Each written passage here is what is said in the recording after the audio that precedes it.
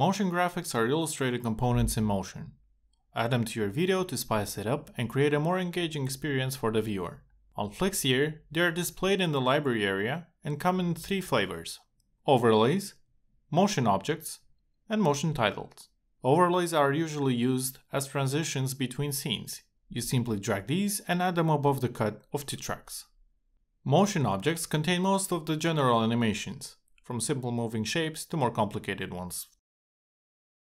Motion titles should be used in cases of introduction titles at the start or the end of a video, as well as in presenting names and occupations or other information. Next, we'll discuss about transitions. These are the old school way of merging cuts in a video.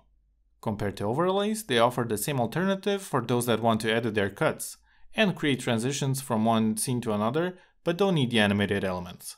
They are more widespread in short movies, documentaries, etc., while the use of motion graphics is more present in the ads, product reviews, tech presentations, and as a general case, in online and social media. Thank you for watching.